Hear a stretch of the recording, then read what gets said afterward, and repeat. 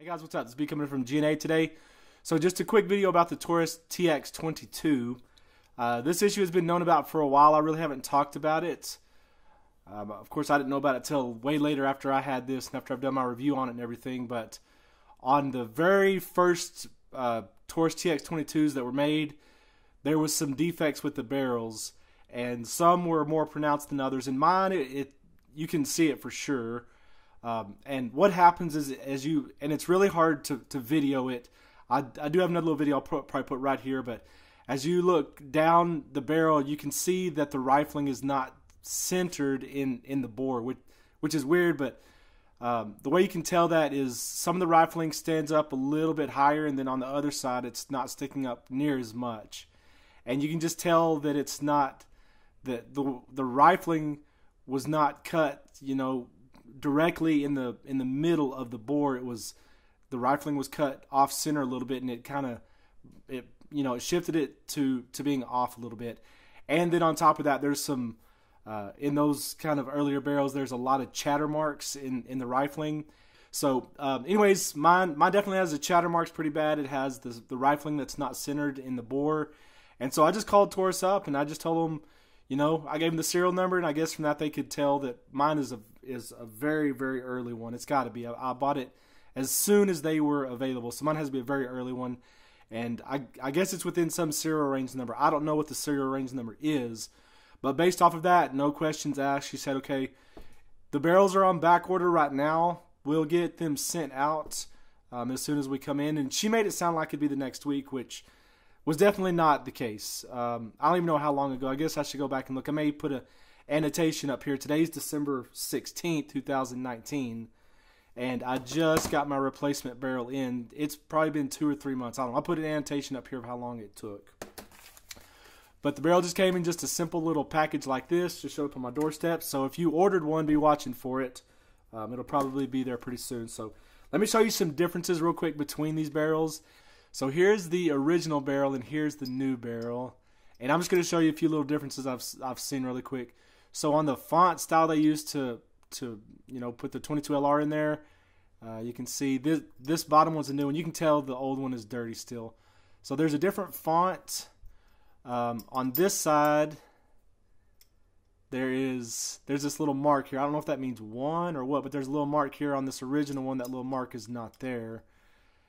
Out here on the muzzle, on the original one, there's a little bit deeper crown that's cut into it than on this new one. And oh yeah, then one other thing that I noticed, I was trying to find some kind of clues of maybe if this is from a different manufacturer. And as I look, let me see if I can get really close here. This lens should be able to do it. But here, if you can see kind of the finish on this and the finish on this, you can see there's like tooling marks on this new barrel, where on this one, I mean, it's got the bluing or whatever, but it's pretty smooth. So, I mean, I don't know. It looks like probably it was, 2 different companies that made this, but I can't say that for sure. But there, like I said, there are several differences here. So, I noticed it.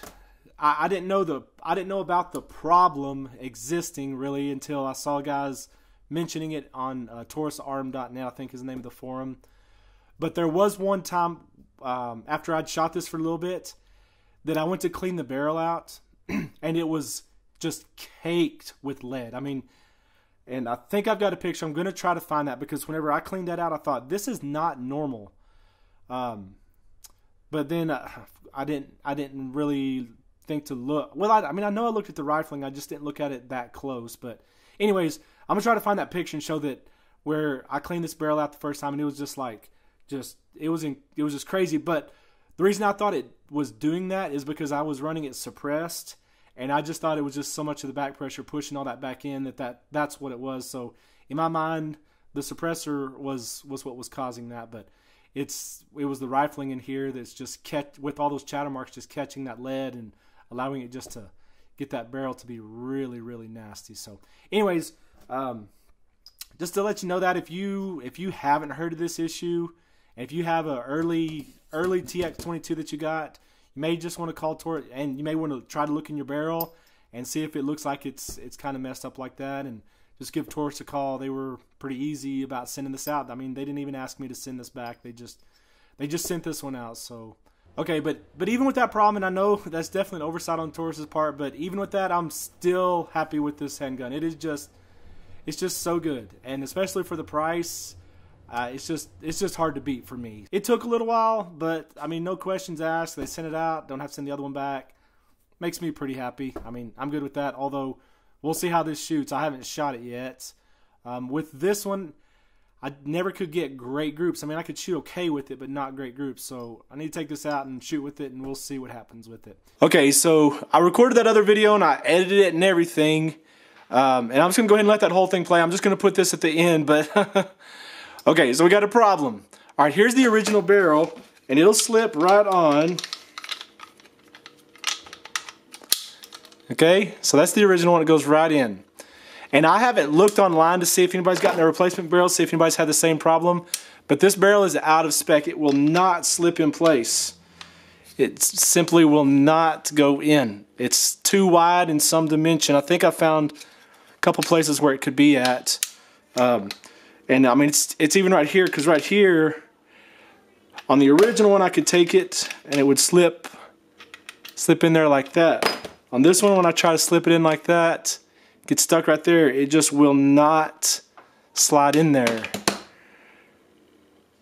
So I think it's in this inner channel. I think that's a little bit too wide, but I think I found the main problem. Okay, and so on the original, whenever I measured the width of this little piece right here, 0.0655, and on this one, when I measure that same place, it's 0.68.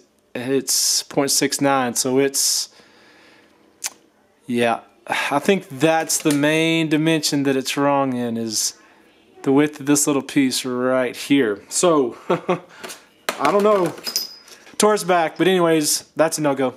Anyways, this will be coming from GNA today. Thanks for watching.